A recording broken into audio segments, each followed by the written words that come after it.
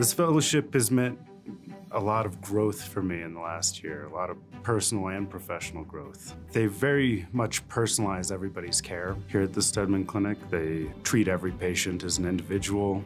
I was lucky enough to get to go on 2 trips with the ski team. The snowboarding half-pipe coverage in Vail was pretty legendary. I got to work with all my idols in the snowboard half-pipe community.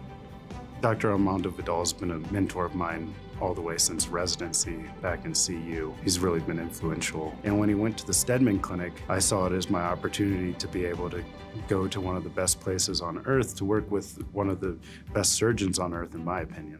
And I was lucky enough to match here, probably just by riding on his coattails. Having mentors that are leaders in the field, both developing techniques and also leading orthopedic care on all fronts, has been really incredible.